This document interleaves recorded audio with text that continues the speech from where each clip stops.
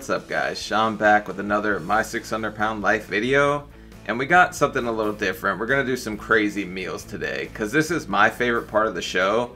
I love to see just how much they eat. And then I get to be in denial and pretend that I didn't eat like crazy or eat out all the time when I was 600 pounds. When I know I did. I don't think I could keep up with them. I mean, they're eating like competitive eaters half the time. And I really don't think I was eating that friggin' much. I know I was polishing off some bacon and some eggs and all that. But I don't think I was eating 6 flapjacks, man. And maybe 2. Maybe 2. But I don't think I could keep up with them. But let's see what they're eating. Yeah, it's usually friggin' nuts on this show. Like I should be doing. But then I wake up and I give in right away. My 600 Pound Life features no shortage of insane recipes. And over the past few months, we here at Plot Twist have been going over some of the best and worst meals that we've seen on City Buffet next to me wouldn't have went out of business if they had this guy the show. I get one of those? No. Well, with 10 seasons to choose from, we found even more wild meals in unjustifiably large portions. So subscribe if you haven't already for more great content like this. So I only get up for limited things, really. The main one being to cook. That's one of my passions. Julian Valentine weighs over 800 pounds at the start of filming, and it's easy to see. Damn, I think I would have been 800 if I didn't have to get up and go get my own food. Half the time these people are getting brought food. But he's standing and cooking, that's better than half the people. What's he cooking? TY, the man is a self-professed master chef, and cooking is one of the few joys he has in life. I would have to say that my favorite meal that Julian cooks for me, salmon when he cooks it in butter, and then he makes asparagus next to it and Brussels sprouts. Interestingly enough, his wife, Irma, describes her favorite meal he makes, and it actually sounds pretty healthy. If he made meals like... Bro, that don't look like no salmon and Brussels sprouts, and come on, stop the cap. This guy's got a whole baked potato. I just watched her give him a piece of steak. She's feeding this man. Is she a feeder? No, I'm kidding. He's the feeder, right? He's the one cooking. She ain't that small herself. She's a thick girl, too. So she's eating all right. Like that, he might not have ever reached his current weight. He's very good at making meals that taste good. The dynamic right now is that he makes whatever he wants, and that's what we eat. Unfortunately, it's Bro, this man's caked up too. It makes me jealous, man. I got a flat ass. Clear that he does not make the healthy food all that often. And Irma even says that they basically eat whatever Julian feels like cooking on that particular day. I wait until around 12 o'clock to eat lunch, and then I'll snack until dinner. But I feel the best meal of each day is usually the first. Let's count the pancakes real quick. There's like 6 of them suckers there, and they ain't regular pancakes. Them's the thick boys. That's the friggin' Cardi B of pancakes. Look at that. This guy's eating good.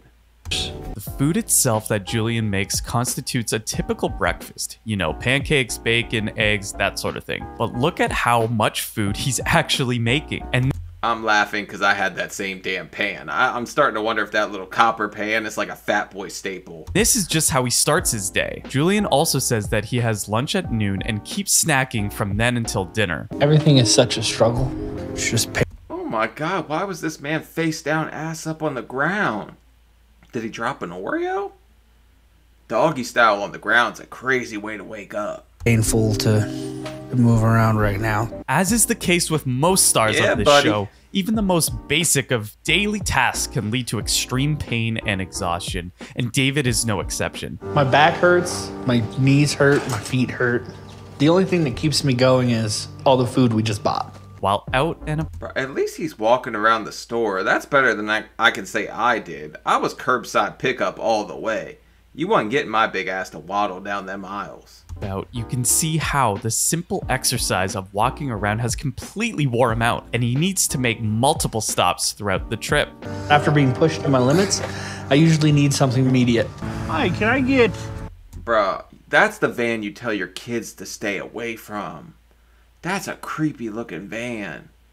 I'd be afraid. What's that dude? What's that clown dude? I can't remember his name. I'd be afraid he's gonna pop out. The guy from It, Pennywise. I'd be afraid that's his friggin' van. 2 number 4s.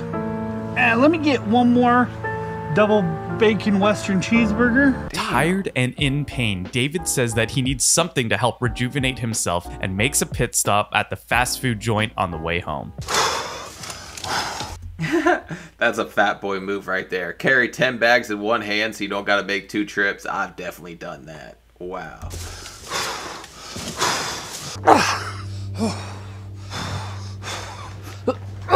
I'm scared Careful, that big fella. David doesn't have an internal motivation. At this point, Robin comes over and brings a whole smorgasbord of food and drinks just for David. Bruh, ain't nobody was bringing me food like that. I had to go get it. But don't you think they could at least make it like a physical activity? You think we could play hide and go seek with cheeseburgers? Because if you put him around the house, I bet he'll get up and move around to find the burger. I just found a new way to get these people to lose weight. I'm a friggin' genius. It's typical fast food fare, and it's just the insane portioning that earns it a spot on this list. Food is more than just a pleasure. Oh, it's my God. reason for existing. I can't wait for I know Dolly, the frickin' chicken ovary obliterator here. This chick was eating 15 eggs, and I know that because I just did the full episode on her. I haven't been able to look at eggs the same since somebody told me when you eat an egg, you're basically eating a chicken's period. And you're welcome if you're about to eat breakfast. the first bite of something that will make me forget about all the misery of my life. How many eggs is too many eggs? Trick question. There's no Fistful such of thing, cheese. at least to Dolly. While cooking breakfast for her and her best friend, Dolly uses 15 eggs just for the two of them. Bro, this chick is a danger to all chickens. They might boycott Dolly the way she's freaking killing off their kin. Oh my God. Oh my God, Dolly. I'll take an Italian cream one too. I can't believe she had to have that. My mom tries to make me get more fruits and vegetables and meats. Later, Bro, why not just buy the whole cake? Why is she going piece by piece? That's definitely the way to add up to the friggin' bill if you're 600 pounds and eat 60 pieces. That just don't seem rational to me. while at the supermarket with Shanine and her mother is clearly dismayed at the food she's buying. Dolly's food addiction is sad if you really think about it. It is. Because that's been like a best friend most of her life. Her mom was actually a saint in her episode. Like, she was trying to help her. She just didn't want to hear it. And you have to want to do it for yourself. You got to have it in you, because no one's going to do it for you. But her mother was trying her damnedest. And then she ran off with some crackhead. While her mother is frustrated, she admits that her daughter is battling addiction and that it's truly heartbreaking when you stop and think about it. At this point in my life, I know that I am killing myself with food, and I know that it's an addiction. My worst fear is that I die and my daughter lives on, and she wonders what life could have been like with me. That makes me mad, because I just know she ditched her daughter and ran off with some guys, like, back to back. She just kept leaving her with her mom. And she's going to sit here, and my fear is, no, your fear is that you're not going to have someone else to take care of her. You didn't take any responsibility, and that makes me mad, because I really want kids. That was like a driving force to losing weight. Mom, I will not let that happen to my daughter. Later on, Dolly herself admits that she has a problem, and we all know that the first step to beating addiction is admitting that you have a problem. Good morning. Bro, I would pay good money to see somebody try to get in a lifted truck at 600 pounds. I could do it, but just barely. I think it would be really funny to watch them try, because I'm a little taller. So I could get my butt up on the seat and slide in. I don't think they could. I think it would be friggin' funny. And who drinks that big a mug, buddy? Friggin' serial killers? I used to see them at 7-Eleven all the time. I wondered who bought them. I figured it out. Good morning, Mom. What would you like for breakfast, darling? Ryan, age 31, has been living with his mother Tammy and her boyfriend Leroy for the past few years. Every morning, Tammy makes Ryan breakfast, and this morning, Ryan wants a lot to eat. Couple breakfast burritos, some sausage and bacon, and a bagel. Sausage Why not just give him half a friggin' pig? He wants it all anyway. and bacon? Yeah. Bagel, cream cheese? Please. This is a lot of food, but the reason this clip is on the list isn't because of the food itself, but rather the way Ryan describes the process of eating. When I eat, I never want to stop, and I never feel like I have to. Because I've never really felt like I was full. By the time that I finish the meal that I'm eating, I'm already thinking about the next meal. Here's the crazy thing, is I used to eat till I was stuffed every single time, and it took the surgery to teach me, like, hey, no, there's a point you're just supposed to stop. You don't have to eat till you're stuffed all the time. And I think that's the best thing that happened to me, because I never used to stop. Like, I had to be so full I couldn't take another bite. Like when I'm eating breakfast, I ask my mom what we're having for lunch. Later on, Tammy brings home some takeout, and you can see just how much Ryan eats compared to the rest of the family. But it still does depress me at times. The fact that I'm 31 and living with my mom. So I just eat to forget about it and not think about it. But that's what's killing me. I thought 1 tray was a lot. Buddy's got, what, 2? Maybe 3? Is that a lid or another one? That's crazy. This dude's keeping Stofers in business for real. Count, he's got 3 trays of lasagna and a seemingly endless supply of sauces and or soups, while Tammy and Leroy only have a single container apiece. Coming out of the basement is probably the hardest thing I do all day, so I usually only go up once. And then when I go back down, that's it for the day. Trust me, I know how that feels, and I know how taking it 1 step at a time feels. It's sad, but you can't even go step, step. You have to go step, step, step, step.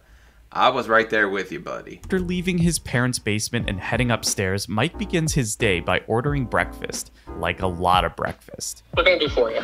I got a pretty big order. So the first one, I'm gonna get the Lumberjack Slam Pack. One of those ultimate omelets. Order the cinnamon roll pancakes. Will there be anything else? The double moons over my hammy sandwich. And then to drink, I want 2 chocolate milks. If that sounds like a... Bro, this is all for him? Holy shit, he should be on the freaking wall at IHOP ordering like that. They gotta have like a #1 customer plaque and just put him up there, man. He deserves something for that. Although people ask me all the time like how they afford to eat like this, and I'm like 99% sure TLC pays for all the food while they're filming. And I mean, it would make sense, right? They're gonna order like that when they can order like that, because it's all free to them, so... Huge order. That's because it is. Take a look at all of it laid out on the counter. Dinner! Chinese tonight. Oh, good. His mother and father bring him back some Chinese food for dinner at the end of the day. As you'd expect from a man that can eat that much breakfast, he has a... Bro, look at how many sauces he has, too.